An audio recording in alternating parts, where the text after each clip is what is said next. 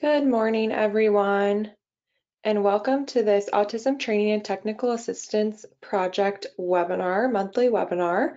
My name is Kirsten Bayer with the Illinois Center for Specialized Professional Support at Illinois State University, and I will be the moderator for today's webinar along with my colleagues Carissa Melody and Brittany Boston.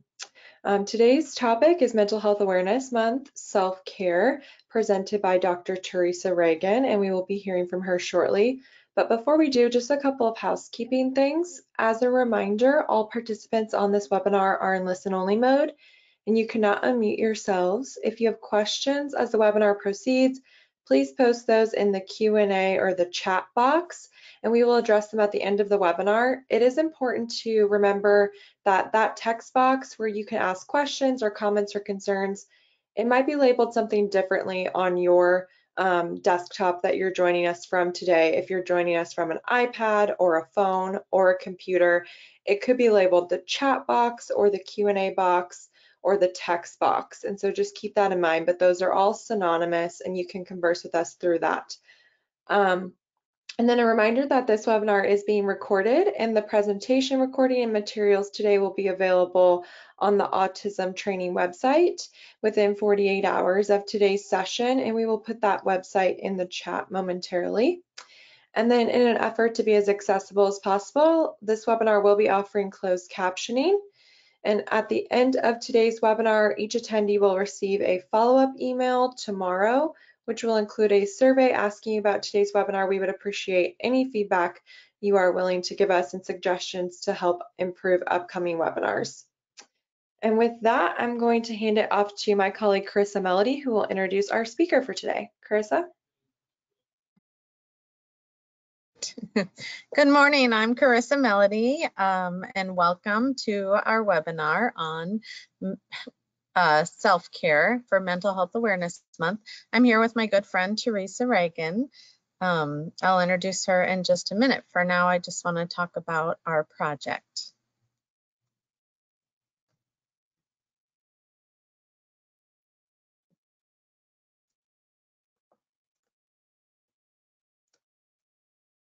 So the Autism and Training Technical Assistance Project, ATTA, develops and presents resources that assist individuals with autism in their transition from secondary education to post-secondary education or employment. ATTA provides training and support to important stakeholders as they work to provide equitable experience for individuals on the spectrum.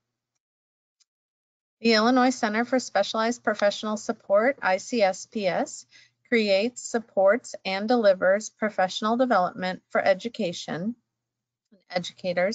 across Central Illinois. ICSPS provides technical assistance, develops publications, and facilitates program improvement strategies for our partners as they relate to college transition, recruitment, retention, and completion, encouraging achievement of special population learners. ICSPS was founded in 1977 at Illinois State University and is housed in the Educational Administration and Foundations Department in the College of Education. So ICSPS and the Illinois State Board of Education bring to you the Autism and Training Technical Assistance Project by a grant provided through the Illinois State Board of Education. And here's our website, autismcollegeandcareer.com. So right now we just want to launch a couple quick polls just to see who our audience is, where you're located.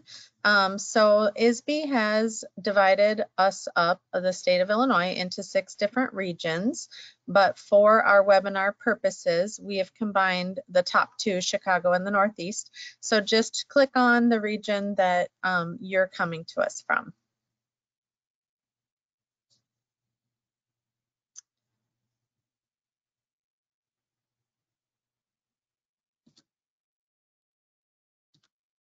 Sorry, I need to stop screen sharing, Kirsten. No, you don't. The poll is up. Oh. I think you just can't see it because you're sharing. I just can't see it. Okay, so, sounds good. We have about 74% voted, so we'll go ahead and close the poll and share the result. Thank you so much. We have about 36% from the Northeast and Northwest, and then 50% from Central Illinois, and a couple of us joining from the southern part of the state. Wonderful. Thank you so much. And thank you for the southern part of your state for reaching out to your friends, because I know last month I said, please keep sharing and reaching out to your friends, because we're trying to really reach that southern part. So one more poll. The next poll is, which ATTA stakeholder do you represent? So we like to provide resources and do webinars for all of you, for all of our educators, the student or young adult on the autism spectrum, communities, families, employers. Some of you might be teachers and have a child on the autism spectrum, so go ahead and click all that apply.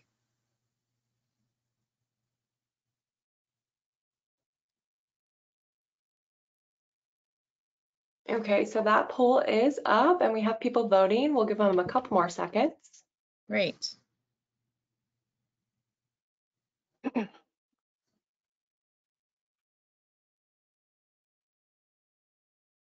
Okay, I'm going to go ahead and close the poll and share the results.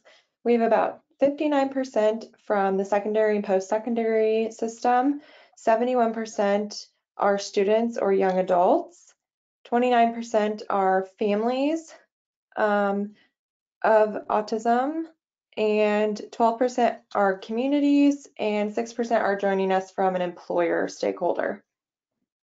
So I'm going to hide those results now. Wonderful. Thank you so much. Again, my name is Carissa Melody.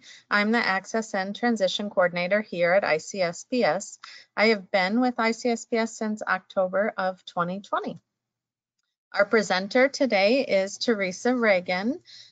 She is actually the lead neuropsychologist at OSF here in Peoria, and she's been a neuropsychologist for over 25 years.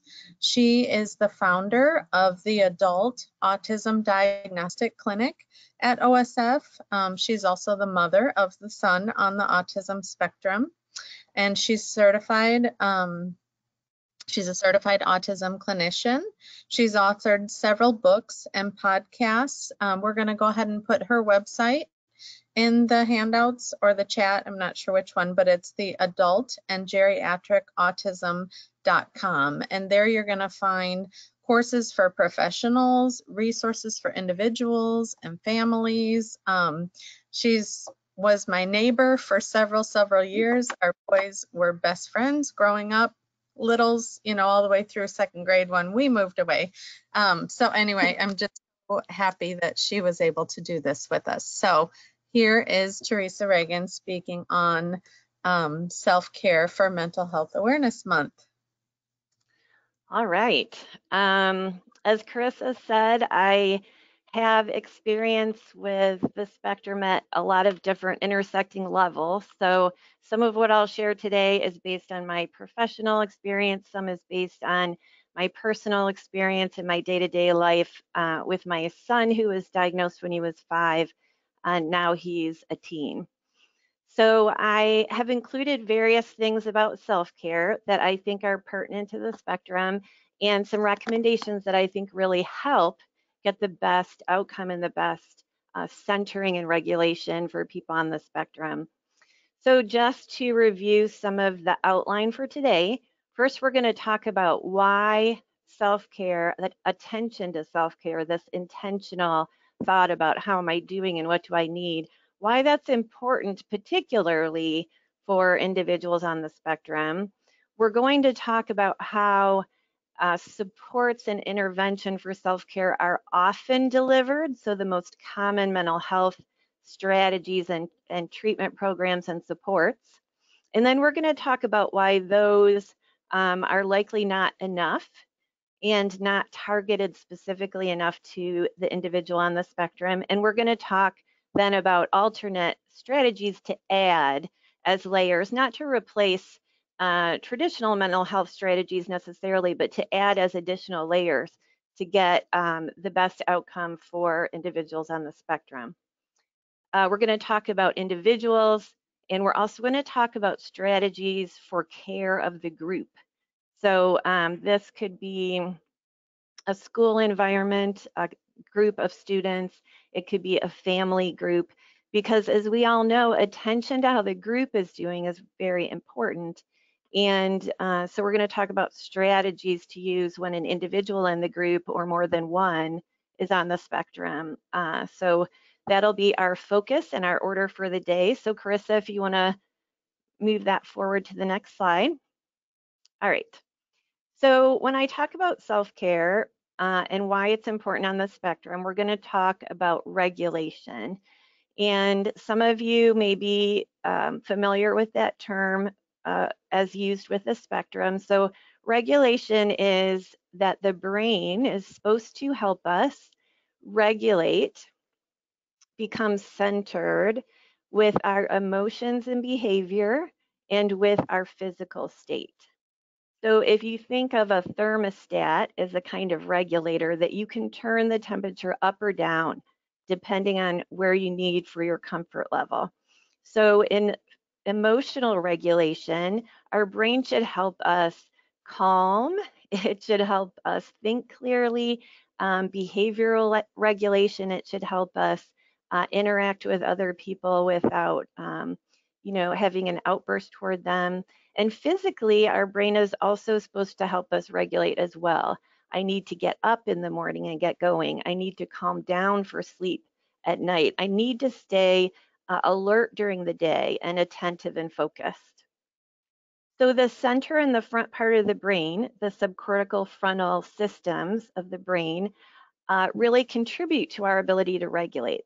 And all humans have, some ups and downs and some challenges with how we do on any particular day, staying centered and even. But more so for individuals on the spectrum where that subcortical frontal pathway is problematic in different ways.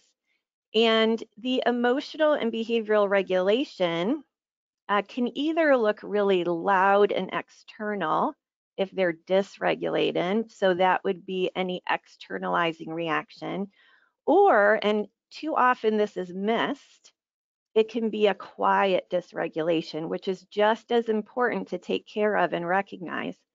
So the externalized reactions, I'm just going to call fight reactions, but I also include crying spells in here. So meltdowns, crying spells, outbursts, aggression, arguments, anything that's kind of whooshing forward and into the environment externally. Now, the internalized reactions, when someone's dysregulated and they're having a quiet reaction, that could be flight. So that would be escape, withdrawal, quitting, leaving. So that could be, I'm quitting this conversation, I'm quitting this class, I'm going home because I'm overwhelmed at school, I'm going to my room rather than talking to my parents, etc. So that it's that withdrawal, that's the flight. And that's also a sign of dysregulation, that this person is not centered in their emotions and their attention. There can also be freeze reaction. So that would be a shutting down. So a lot of times people can say, I can tell it's almost like this curtain falls down, and I just know that she's not there anymore. She's physically sitting there, but not processing what's happening. This could be when someone puts their head on the table. It can look like staring spells, so people can wonder if there's some seizure activity there, but it may just be this clue that the person's dysregulated. They're not calm and centered and attentive at the same time. Another reaction I'm going to include under internalizing is a dissociation and somatization reaction. So dissociation is where the person kind of separates their mind from their body. And so sometimes you can talk about this in related to trauma reactions where you kind of feel outside of yourself. And the characteristics of that would be if somebody says, I don't remember yesterday, or I don't remember school. So you're losing memory and processing for large chunks of time or days. That would be suggestive of a dissociative reaction. And somatization is similar, but it's that the dysregulation is processed through the physical system. So that could be headaches, it could be stomach aches, and it can be these non-epileptic seizures that can look like an actual seizure. And we don't know until they're hooked up to the EEG that while they're having the spell, it's not actually electrical. So it's really amazing what the brain will do to try to protect us from these overwhelming sensations. So it can end in this, what looks like an overt seizure, memory lapses, dizziness, headache, numbness, difficulty breathing. And the important thing to know about somatization is that those symptoms are real. They're not feigned, they're not imagined. The only difference between those and symptoms in another category would be that these aren't generated by illness or injury. They're generated because of the person's really falling apart and dysregulated. So very important to know, but we want to treat them in a way that will relieve that suffering, and medical treatments when that's present isn't going to relieve that. So other self-care strategies will be important. And also physical regulation. So a lot of times people on the spectrum have difficulty with how their engine is running. So if you've ever heard that term, I really like the metaphor. How is your engine running today? So physically, are you low, sluggish, tired, can't get up, can't change from a sleeping to an alert state? Are you running too high where you're hyperactive and restless and pacing and your mind is going a mile a minute? So a lot of times people on the spectrum struggle with that. Like, I'm tired during the day, I can't get up so I don't go to school, I can't go to bed at night so I fall asleep at 1 in the morning. So that kind of thing also happens on the spectrum, not uncommonly. Also just attending to things that do help us regulate, like, have I eaten enough nutrition? Am I hydrated? So awareness of how the physical state is doing and how to support its best function. All right, next slide. Another thing on the spectrum that puts people at risk for issues with self-care is this executive function difficulty. And, you know, that's the same pathway in the brain, the subcortical frontal pathway, that's in charge of executive function. And we're not going to go through all the aspects of what executive function includes, but we're going to look at 4 examples that might impact successful self-care. So one is that ability to monitor what's internal. So we could call that metacognition. How am I doing? Why am I feeling this state? Why is this triggered in me? What do I need? So it's this internal analysis. So we're using metacognitive skills when we say, well, this is what I'm thinking, this is what I'm feeling, and this is what I need. But the person on the spectrum is likely to have difficulty with that, and there'll be individual differences. So one person might have a relatively good metacognitive ability on the spectrum, and another person really struggle with that. Prioritization. So this is often very difficult on the spectrum because the individual gets this signal from the brain that something is very important and meaningful and compelling, and another thing just isn't compelling. You know, it just does not feel important. And I call that kind of a problem with hashtags. So for the person on the spectrum that feels like model trains are so compelling and absorbing, and they just capture me and I can't move on, but showering is not that compelling, or attending class is not that compelling and meaningful. So the hashtag problem is kind of, what does the brain hashtag as important or meaningful, and what does it hashtag as not so much compelling or important. Another has to do with sequencing and pacing. So a lot of times individuals on the spectrum tend to be all in or all out.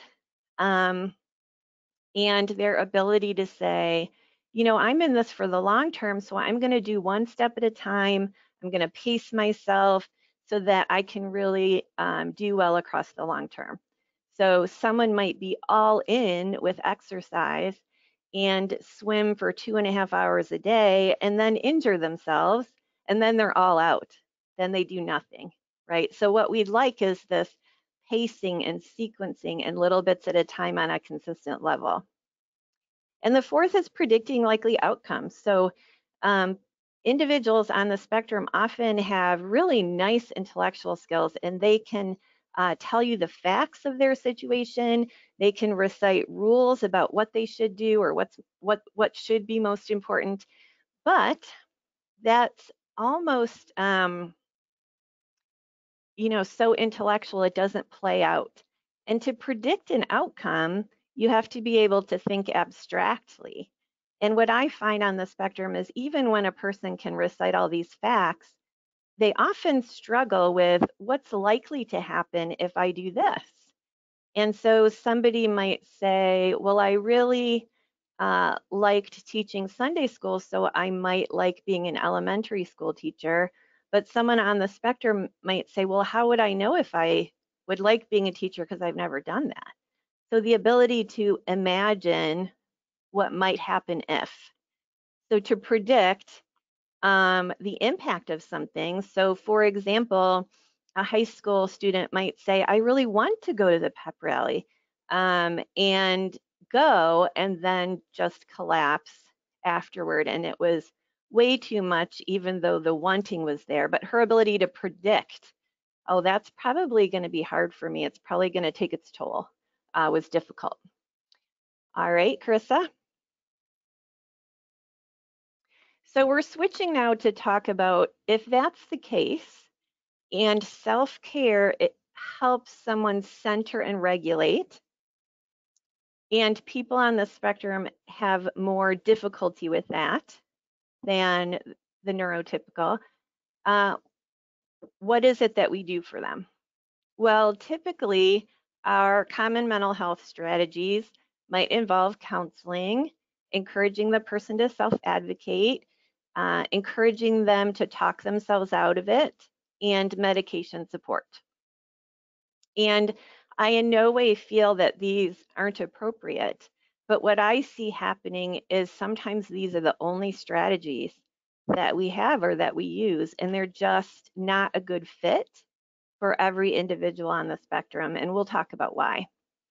So counseling is often a good strategy, but if the counselor is not autism informed, they may rely on strategies that aren't quite a good fit. So they may rely on this interpersonal social relationship because that's what counseling is.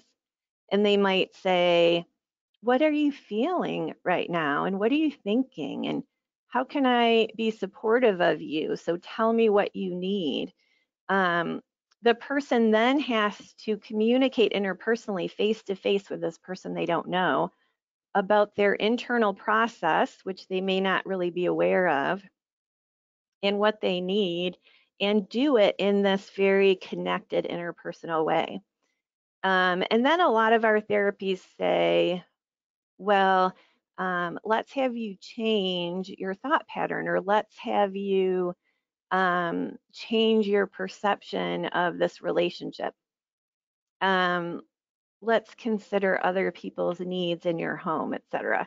And there's this educational component. So we hear the client's rendition, their narrative about what they're feeling and what's happening. And then we offer solutions to shift that through education. So they might say, well, this is really important. Let me educate you why. And then we'll say, now go ahead and do that. Go ahead and change your behavioral pattern. And then come back and report to me that your pattern has changed. And I kind of think of the comparison of if we had a student who was really struggling with color identification. And we said, you know what, let me educate you on why identifying colors is important in life. So let me talk to you about street signs and dressing in a certain pattern, and let me talk to you about being an electrician and there's certain colored wires and etc. And the person verbalizes agreement. Yes, I agree, that is important. So I'm going to give you homework to do. These are worksheets, and you should go home and practice so that you get better in this skill. And then they come back and, oh, Johnny's still not doing well with color identification. And the years go by, and in junior high school, you know, you say to the parent at the teacher conference, you know, all the other kids have achieved this, but Johnny just isn't. He agrees that it's important, and yet, you know, he's not moving forward with it. Well, if Johnny is colorblind, that strategy is not going to work. So we do have to see if educating someone and having them practice different strategies is something that neurologically fits with how they see the world, how they interact with the world, how they interpret the world. And sometimes that traditional counseling pattern is going to work really well with an individual on the spectrum, and sometimes it's just not going to land anywhere. They can't perceive the world the same way, and so having a therapist that's informed about those individual differences can be helpful.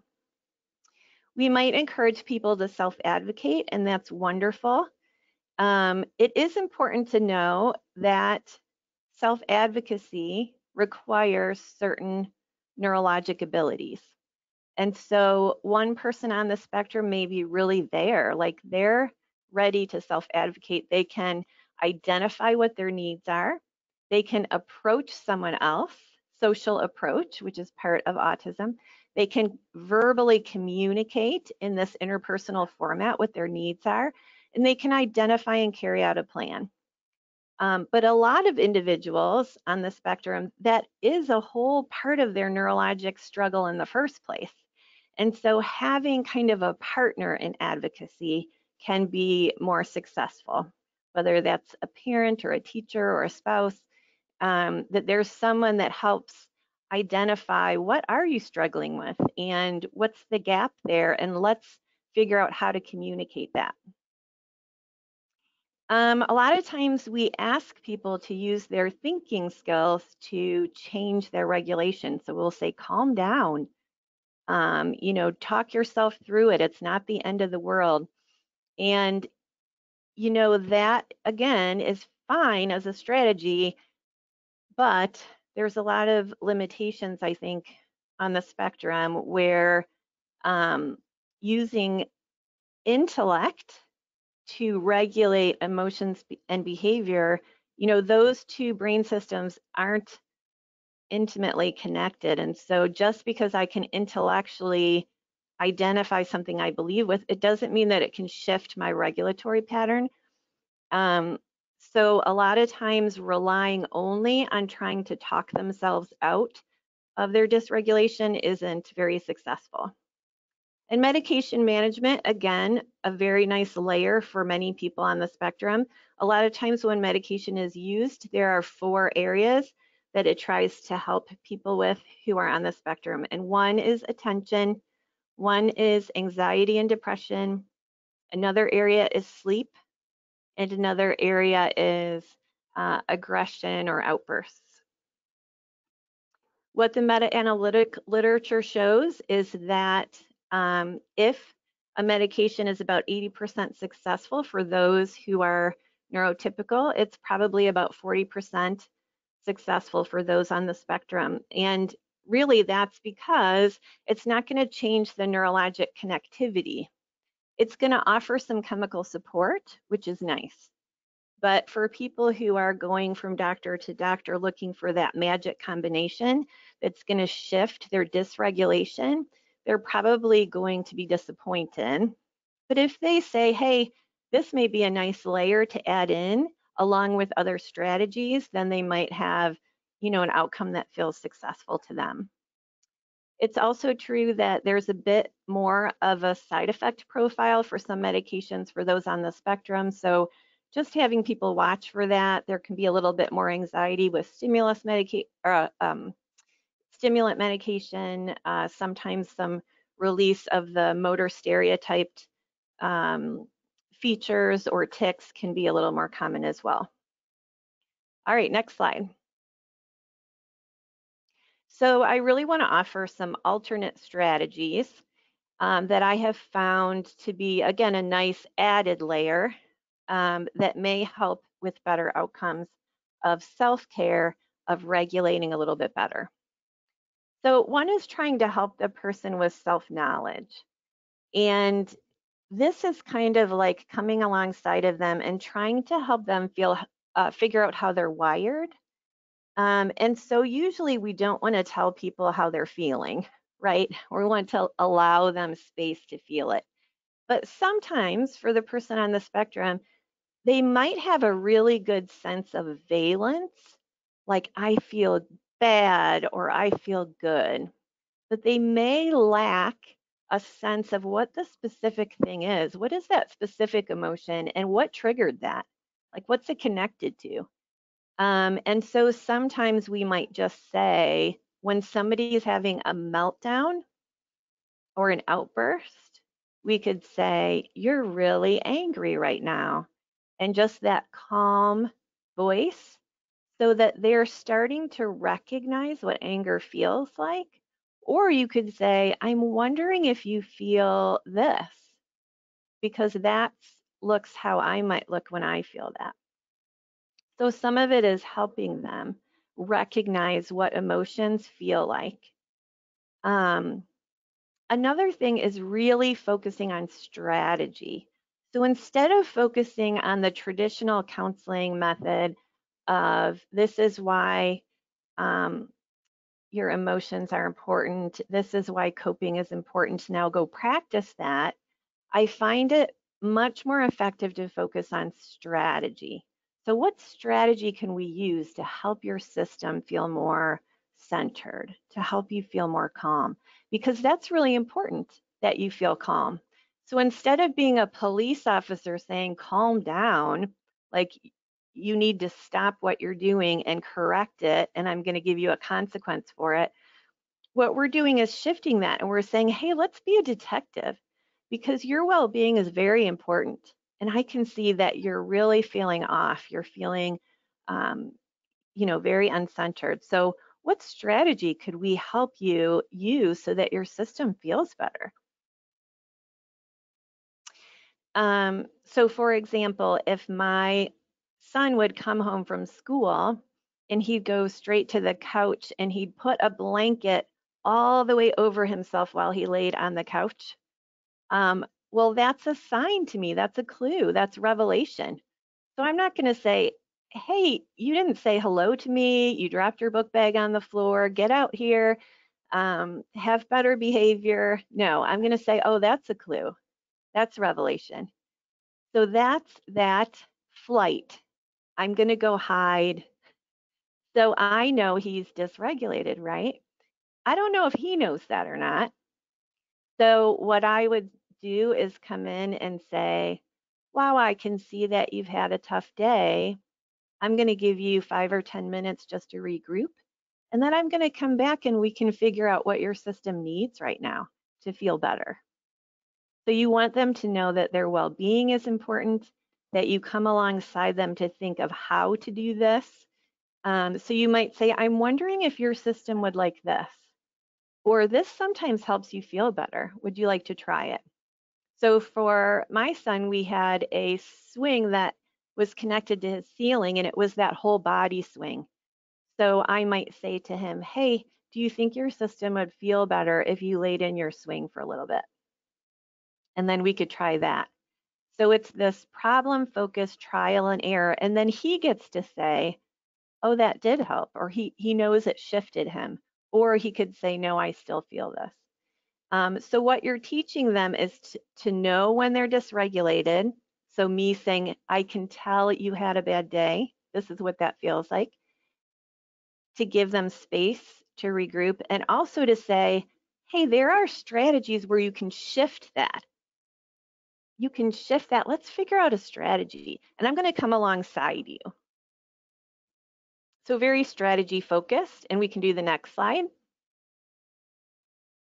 Another thing I think is very underused is using sensory inputs to help the nervous system regulate better. We rely a lot on talking and on punishment or consequences, and I really think we should tone down the talking and correction and even processing. Some of that is just noise when someone's dysregulated. So focusing on how to give them some physical inputs to calm and center their nervous system and get better attention, I think has a lot better outcome.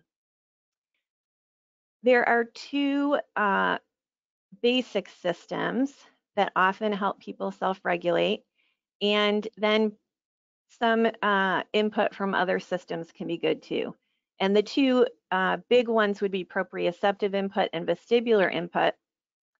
The other senses, you know, people can use a lavender scent to feel calmer. You know, they can touch something soft to feel calmer. But the proprioception is our awareness of where our body is in space. So if you close your eyes and you move your body around, you can still know where your arms and legs are, and that's because you have this proprioceptive sense. And when the body receives proprioceptive input, it receives it when it has pressure in the joints by pushing, pulling, hanging, or pressure in the muscles, like with a bear hug, swaddling, a weighted blanket. And that proprioceptive input can help people adjust how their engine's running. So if they're running too slow and sluggish and I can't get up in the morning and I can't concentrate and I feel spacey, that proprioceptive input can help them move to the center and alert and pay better attention. And if they are running too high and they're hyperactive and restless and nervous and pacing and their mind won't shut off, it can help them move to the center as well. Vestibular input is a little bit more individually based. So some people are very motion insecure and motion sensitive, but some people are going to use motion input to help regulate as well. Now, vestibular does not mean just moving your arms and legs. Vestibular is when your body moves through space so that the fluid in your ear moves. And when that fluid moves, your brain receives vestibular input. So for example, when you're walking on a treadmill, you're not receiving vestibular input. But when you're walking through the neighborhood, you are, because you're moving through space. And that can be why some people don't like to work out on machines. They like to actually get vestibular input. I like to ride my bike, not do a stationary bike. So they're actually regulating with movement through space. Now you can tell that, you know, gentle vestibular input is what we do with babies when we just rock a little bit, and that's calming. Or when a baby rides in a car and it falls asleep, that movement of the rhythm of the car is vestibular input in a very gentle and linear way. And there are all different levels of vestibular input that somebody might use. So the kid that races their skateboard down Killer Hill is really needing a lot of vestibular input and is seeking a lot of input. Sometimes vestibular input can be alerting and awaking, help with alertness and awaking. So some people get ready for their day by going for a run in the morning, and then they're really on it for work, right? They like, oh, now I'm awake. Well, a lot of that can be that vestibular input, and they're also getting proprioceptive input through the joints when they're running.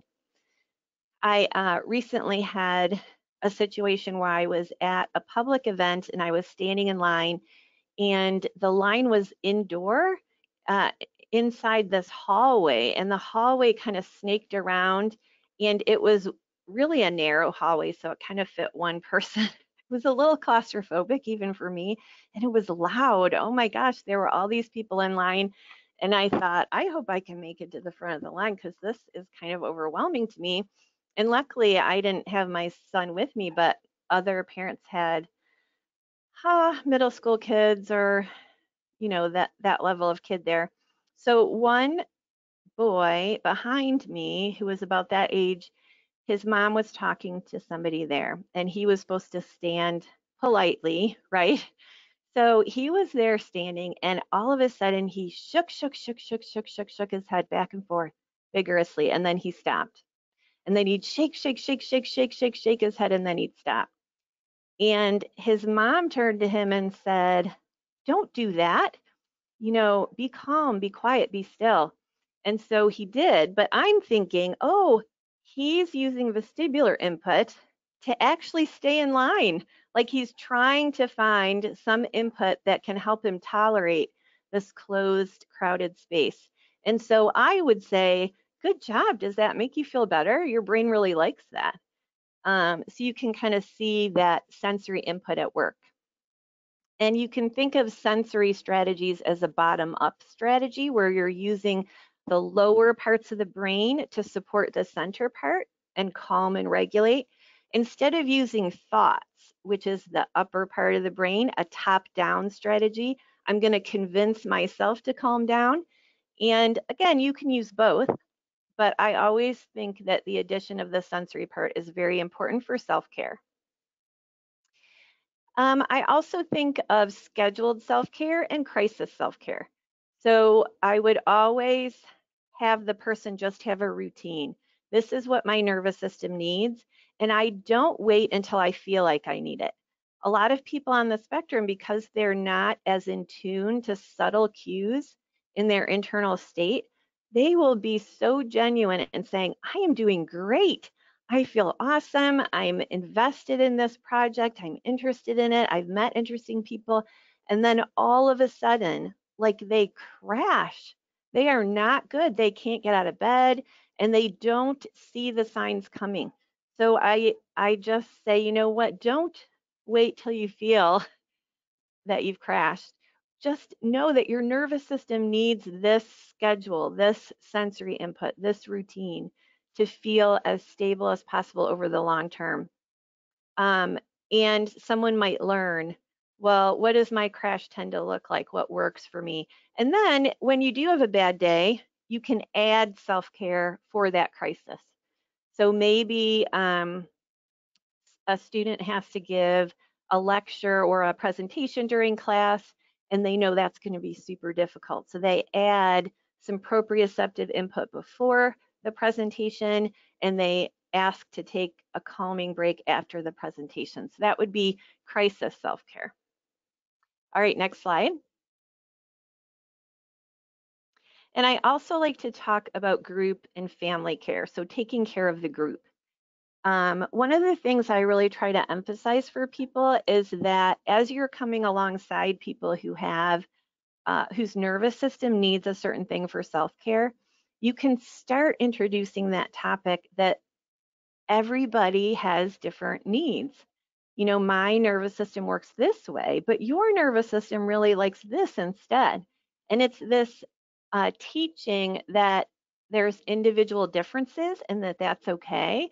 And what you end up trying to do is not make people change their nervous system to meet your needs, but you increase the awareness of the individual nervous system differences in what you each need, and then you problem solve or you compromise so that you each get what you need. So for example, a parent that I worked with once had a couple kids and they were on the spectrum and she was as well. And one of her daughters regulated with a lot of vestibular input, and one of her favorite things was music and singing. So she would be spinning and running and falling and singing. And the mom needed quiet, noise reduction, and a quiet visual environment. Visual clutter upset her, visual spinning upset her. And so I invited her to start talking with her daughters to instill this understanding that, hey, your nervous system works different. It's not that, you're a bad person or I'm going to give you consequences for this, but I see what your body's trying to do. It's trying to feel better. My body really needs to feel better too. My system really needs quiet. How can we each get what we need? So maybe I'll go to my room for quiet time and we'll set the time timer so you know where I am. And where are you going to do your dancing? And so that you're teaching this overall concept, but also problem solving that situation. I would also avoid lots of questions about how are you today. I think in the context of any kind of chronic issue, whether that's chronic medical issues in a family or chronic issues with feeling dysregulated, a lot of times people are always trying to check in. How are things? What's the atmosphere like? What do I need to do? Because that can intensify. How are you? That can cause more drain to the person on the spectrum. Now I have to talk about how I am. So one of the things that you might want to try instead that works well a lot of times is to use some type of number or coded system. And the example that we've used at home with some success is that using refrigerator magnets to put for each person in the household a number from 1 to 10 about their stress level at that time. And so 10 is the most stress, 1 is not stressed at all. And then we don't have to have this personal discussion with all of this emphasis on how everybody's doing, but we can have a glance at kind of a number coded system. And the things that this helps with is an awareness that people vary over time in how they're doing. And we want the person on the spectrum and others in the family to know that actually the internal state of other people changes. That's kind of a basic thing that they might need to increase awareness about. And then thinking about, what caused that change? So there was something that triggered that, and what was that? And becoming more aware of it. And understanding that the internal state of others might be different than your internal state. So that theory of mind ability to say, oh, I'm a 3, but dad's a 10, and what happened there? So he's different. And I remember one time that I got to work and my son texted me and said, why are you a 6 today? And it was good for me because I start work at 6 in the morning. So by that time, several hours had passed when he was up. And I actually thought, was I a 6? And then I said, oh, yeah, I was. And so then I was able to tell him, you know what? I had a headache last night while I was sleeping and I didn't get much sleep. And then I remembered I forgot to do something at work last night and I felt stressed. But now I'm actually a 3 because my headache's gone. I got that thing done and I just feel ready to go for the day. I'm really not that stressed. So he was able to realize I had a certain internal state. It was probably caused by something. And he actually asked me how I was doing and why. All right, next slide. This is the last slide, I think, so we'll get through this and do some questions. It might also be nice to just schedule some huddle times, whether that's in a classroom or in a family, to check in with each other. So instead of kind of diffusely trying to figure out what's going on, if you make this routine of, hey, in the morning, we huddle about the day, you've got this after school and dad's going to pick you up and blah, blah, blah. And then at the end of the day, what happened today? How are things going in your math class, etc. So scheduling it can work. Also, scheduling debriefing after events can be helpful. So what I mean by that is that I had a parent who's on the spectrum and had a couple kids also on the spectrum, and he had been playing Legos with his kids and things got out of hand and the kids started fighting and he lost it and he started yelling and he sent everybody to their room and he needed quiet and they were too loud.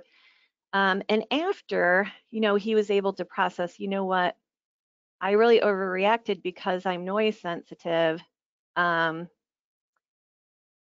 he was able to go back and then have a debrief and said, hey kids, let's talk about what just happened. I realized that I reacted really strongly because my ears hurt.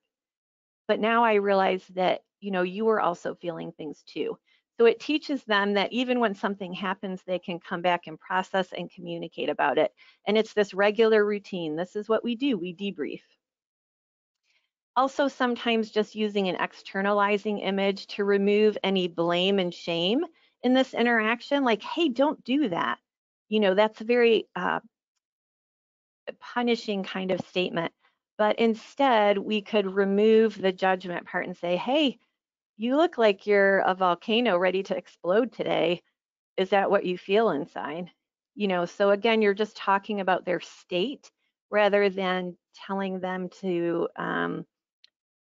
change it because it's not acceptable. And you can use different images that are consistent with their interests as well. So, somebody who likes trains could talk about how their engine's running. Somebody who likes weather could talk about, if they feel like a tornado is inside them. So just different images can sometimes remove the strong interpersonal kind of dance where somebody feels attacked. All right, I think that's the last one. Carissa, you wanna, is it? Okay. So I am ready Yeah. for questions. Awesome. Thank you so much. I really appreciate and enjoyed hearing all the little tidbits of knowledge you had to share with us. I don't see any questions right now. Brittany, do you have see any questions? I don't see any at the moment, but we'll go ahead and give everyone a second to kind of gather their thoughts and get those fingers furiously typing. Just as a reminder, I did put the Autism College and Career website into the chat, as well as the Adult and Geriatric Autism website. So please feel free to click on those so you can have those as a resource. And the handouts, the slides from today are also in the handouts section. So be sure to click all of those links and download all of those handouts so you have those wonderful resources at your fingertips. And we'll give it just a few more seconds here to see if anyone has any questions. You can use the chat box, the question box, depending on what device you're on, or if you're confident in your microphone, you can use the raise hands feature on the GoToWebinar toolbar, and I would be happy to unmute you and let you ask your question that way.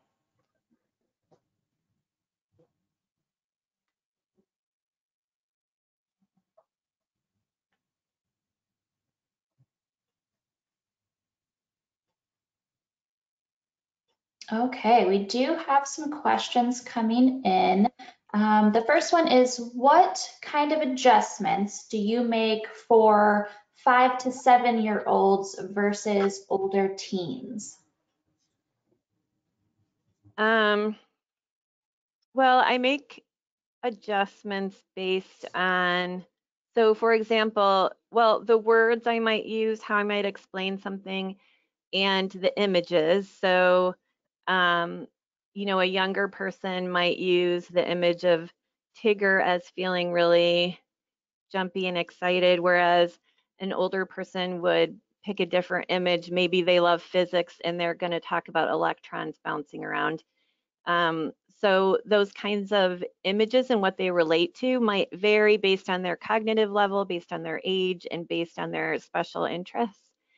The sensory stuff, I don't think changes a lot based on age itself, but people will, their nervous system might change over time where they really need a lot of pressure for a while and not as much later. And what we do find too is that during hormonal changes, sensory responses and experiences can change significantly sometimes. So during adolescence and puberty, someone who was never sensitive to smell or didn't have that much problem with noise can really start to have a problem. So in that sense, there might be different seasons based on age, but the same concepts really are helpful. So I recommend the same sensory books even to adults that are based for kids, because those techniques still work. I find a lot of them helpful for myself. Um, so I think just understanding too what the demands are. So one of the things that you'll have success with in helping them regulate and take care of themselves is understanding, gosh, what changed from 3rd grade to 6th grade? Well, the demands are a lot higher socially. They're a lot higher academically. They're a lot higher with regard to demands for independent work. And so sometimes what you do might shift because they're having more difficulty based on the demands.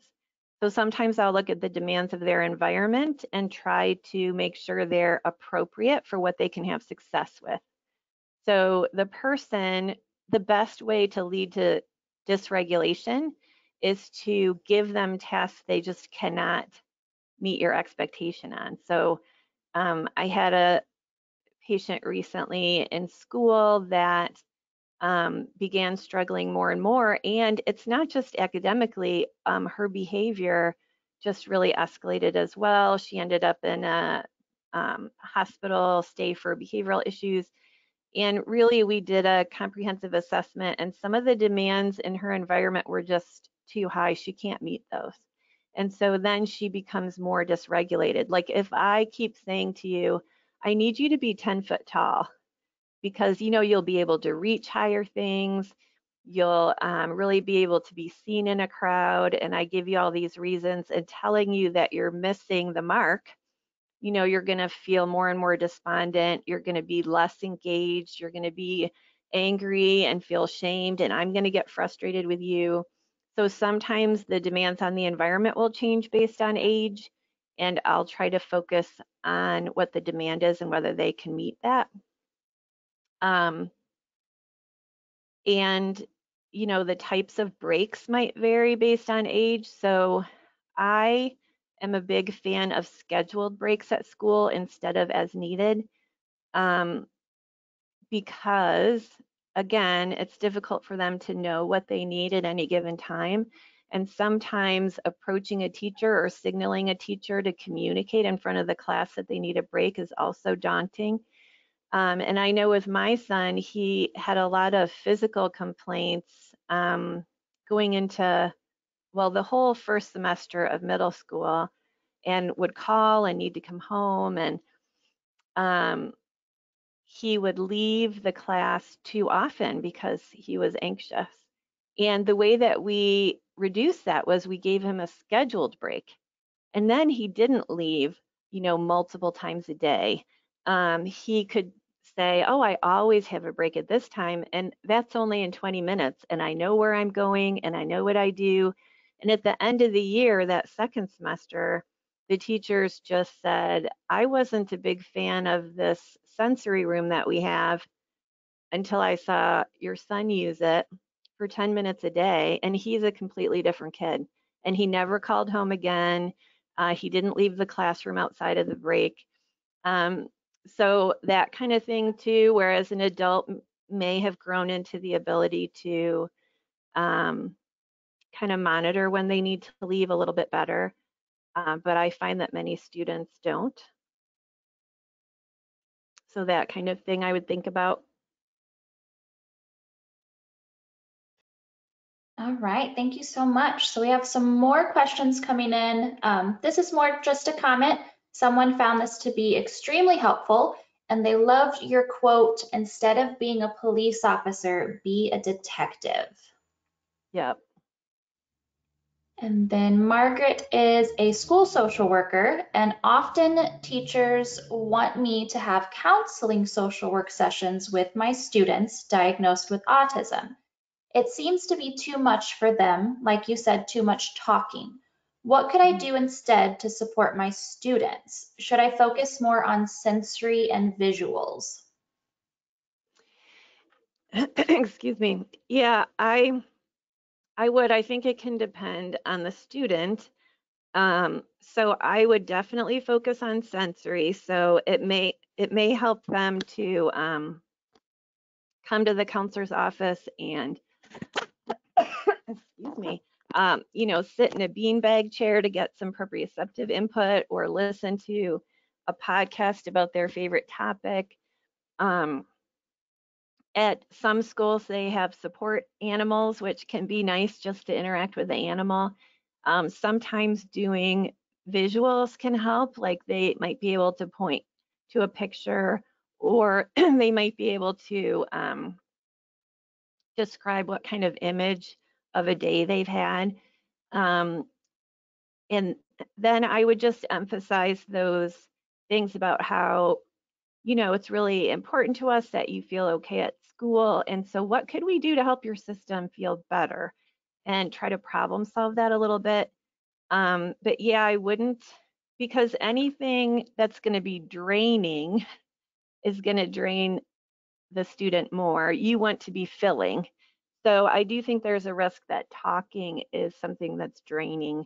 I would also, I had another brilliant thought.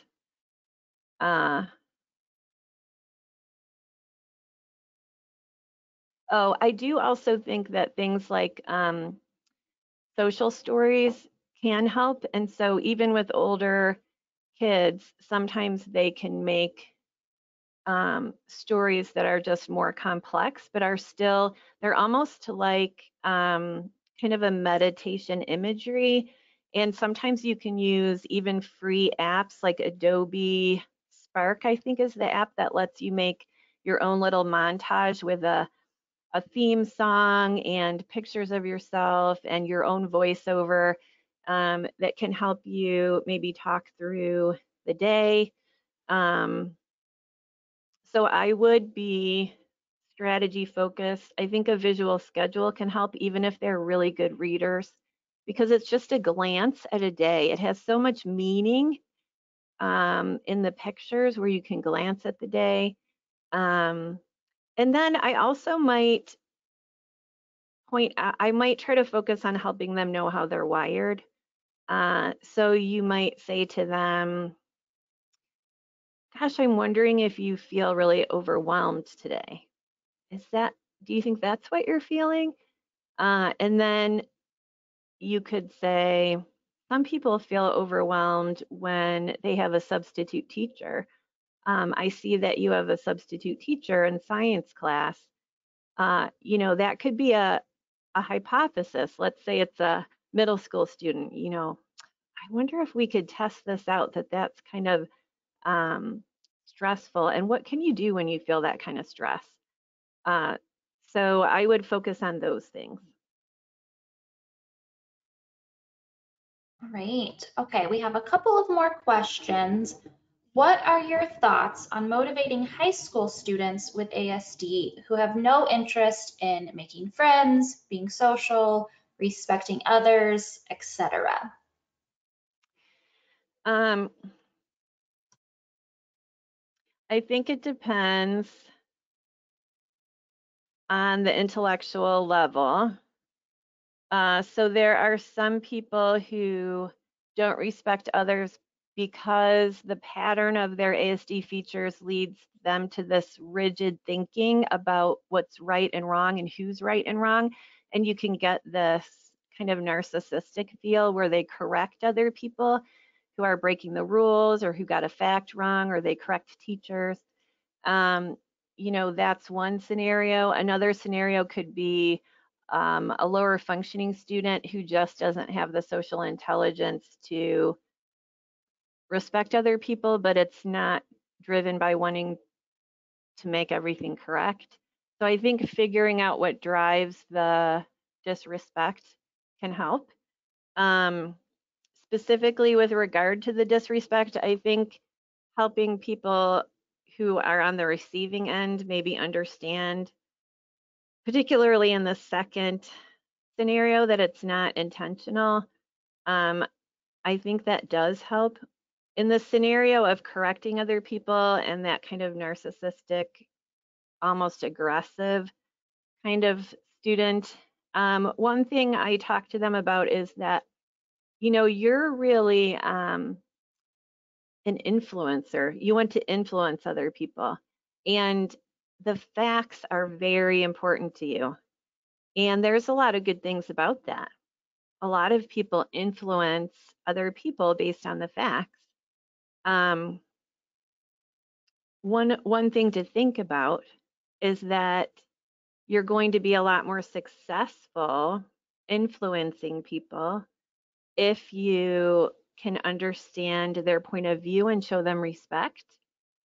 And that's when you're really going to be an influencer. So challenging that part, I have found, can help the person who has that narcissistic corrective kind of interaction style. Another thing that I do is talk to them about how there's really two pillars to communication, and one is the facts, which your brain loves, and one is the person. And until you do both together, you know, you don't really have that successful communication where the person is like, oh, I hear you and I get what you're saying and I can relate to that and you've influenced me. So attending to the person would mean, does this person need something explained differently? What kind of feelings do they have about what I just said? Do they need space to think about it? Do they want to switch topics? So the person on the spectrum often is very drawn to the facts, and they very often will say, I've never even thought about the person, like I've never considered that I was supposed to do that.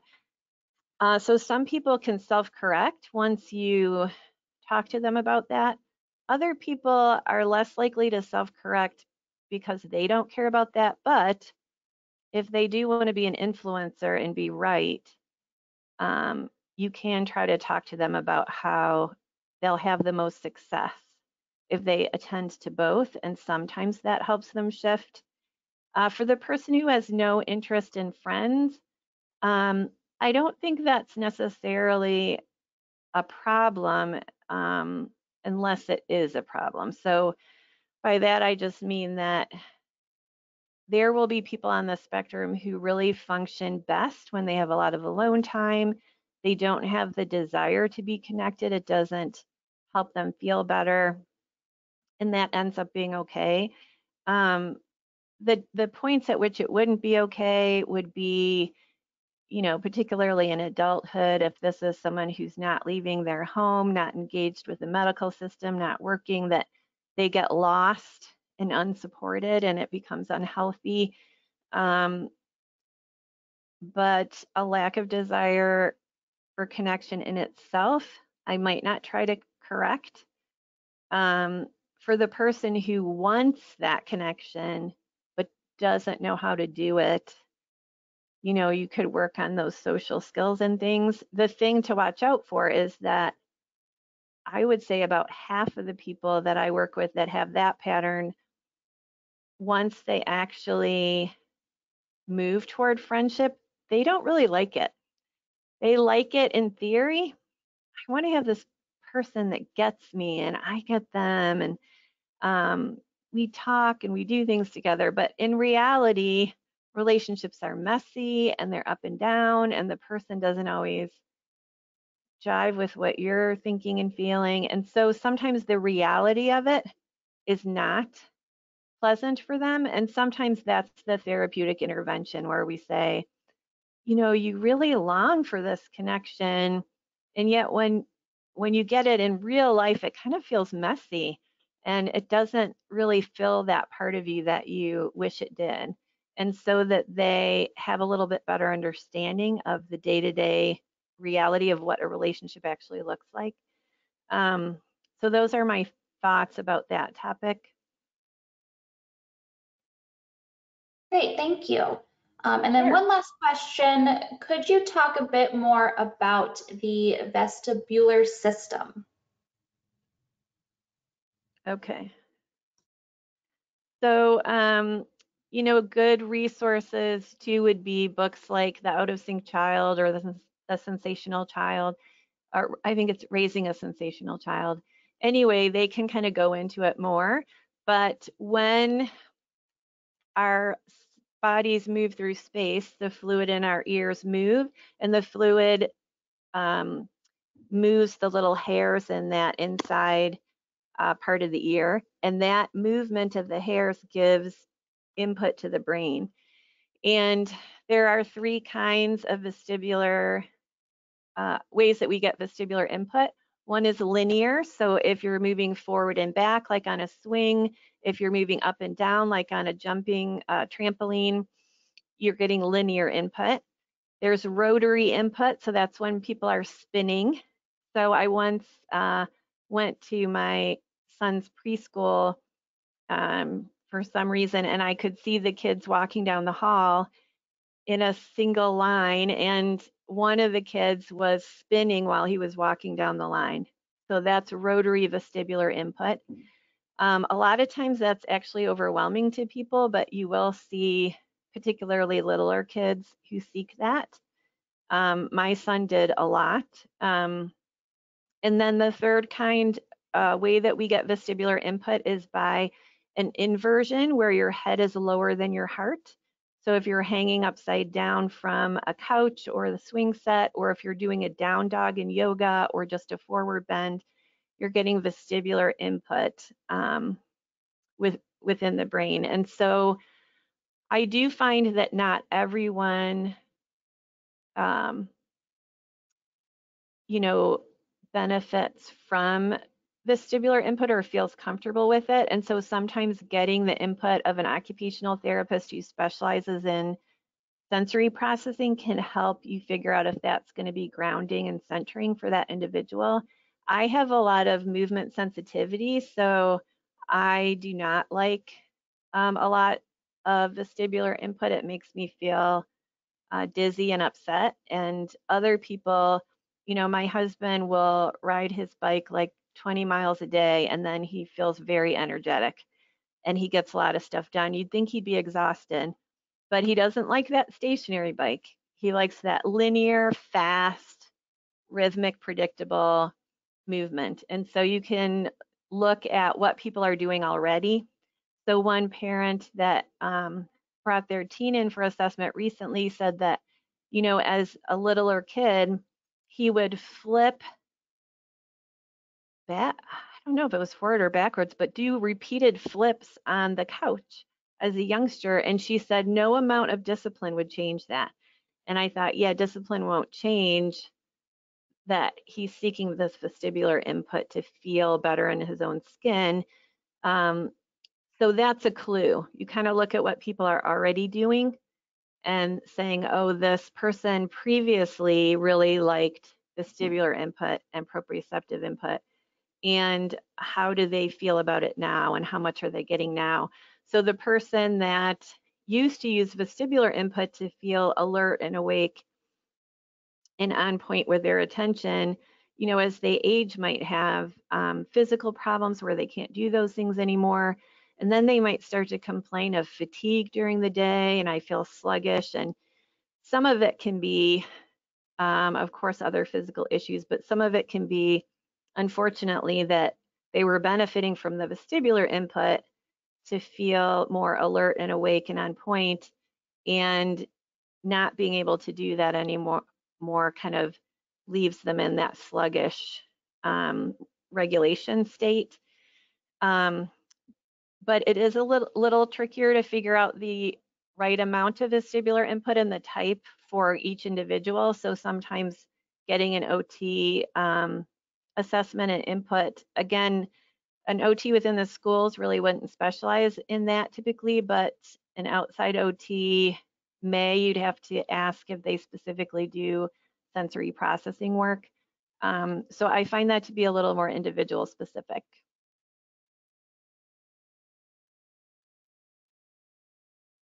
Okay, well, thank you so much. I'm not seeing any more questions coming in. So Carissa, do you have any closing comments? I don't. I just want to thank Theresa and everybody that was on the call. It sounds like there was some really good feedback that people learned a lot. I know I learned a lot. So thank you so much for speaking today, Theresa, and enjoy the rest of your day. Thanks for having me. Thanks, everybody. Yep.